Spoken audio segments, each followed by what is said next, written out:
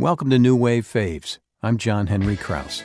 Known for lashing out against injustice and rebelling against the establishment, might explain why The Clash's London Calling LP was number 8 in Rolling Stone magazine's 500 Greatest Albums of All Time, and also why the band declared themselves the only band that matters.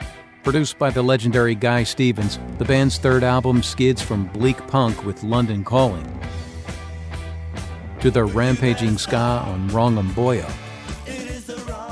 and the disco resignation heard on Lost in the Supermarket. A last-minute addition completes the LP with Train in Vain, a rousing song of fidelity that became the sound of Triumph, The Clash's first top 30 single in the U.S. There are a few albums in my New Wave collection where every song is a gem, but this is one of them. My faves, every single track. How about you? Till next time, New Wavers.